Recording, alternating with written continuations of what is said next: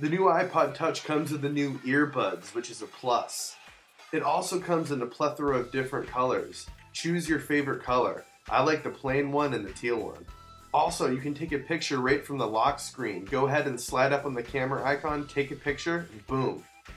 A lot of people say that the navigation icon is on when they open their new iPod Touch or iPhone 5. Go ahead and go to your settings, click on privacy, go to location services, and turn off passbook.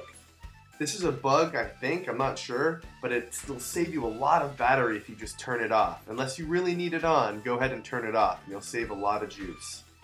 It also comes with a plethora of apps like FaceTime, Calendar, Camera, Maps, Weather, Passbook, Stocks, Game Center, App Store, iTunes, Newsstand, Reminders.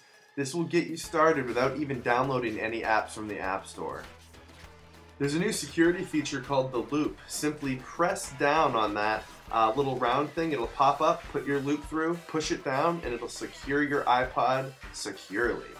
Siri is also implemented in the new iPod Touch for those people who either haven't updated or just bought a new one. It's implemented right in.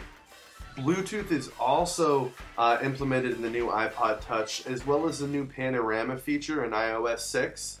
To access the panorama, simply go to take a picture, hit options, select panorama, and go ahead and slide the phone from left to right or right to left, and there you go. You have a perfect panorama. And they come out great, by the way. The new iPod Touch also features the new dock connector, which is a digital dock connector, which allows you to plug it in upside down or right side up. It's up to you, which is a smart move by Apple.